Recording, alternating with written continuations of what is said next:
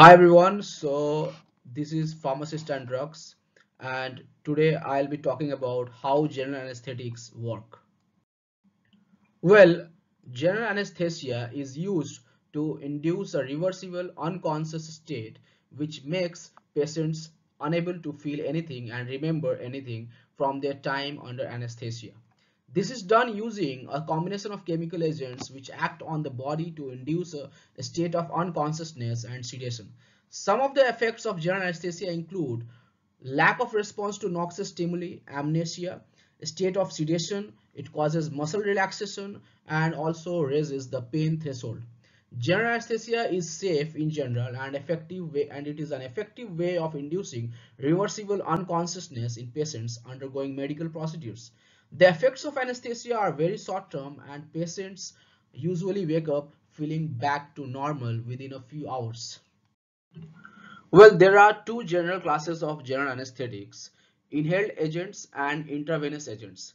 The inhaled agents are administered by means of breathing mask or tube connected to an anesthesia machine. The most commonly used inhaled agents are desflurane, enflurane, halothane, isoflurane, methoxyflurane, nitrous oxide, and sevoflurane. Xenon may be used but is very rarely used. The intravenous agents are available in several formulations including barbiturates, benzodiazepines, and other drugs including etomoidate and ketamine.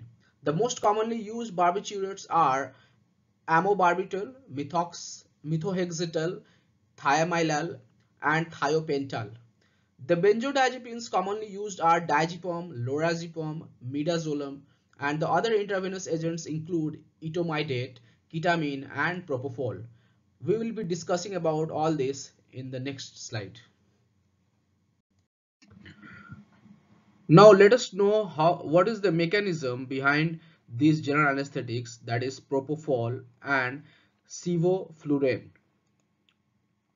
So they increase the activity of inhibitory GABA receptors.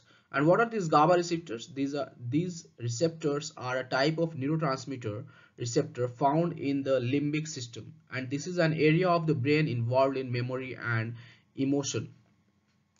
And how these GABA receptors work? The GABA receptors allows the influx of the chlorine ions, which results in hyperpolarization of the neuron. In other words, the voltage within the cell is more negative than the extracellular space, and this decreases the likelihood that the neuron will fire. This propofol and sevoflurane both increase the chloride current going into the cell, and this results in an increase in the potential of the cell. In other words, the neuron will be more likely to be inhibited.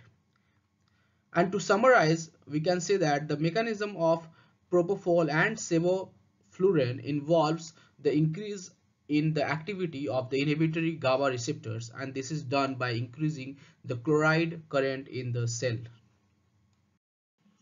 Well, there is another popular general anesthetics, that is ketamine.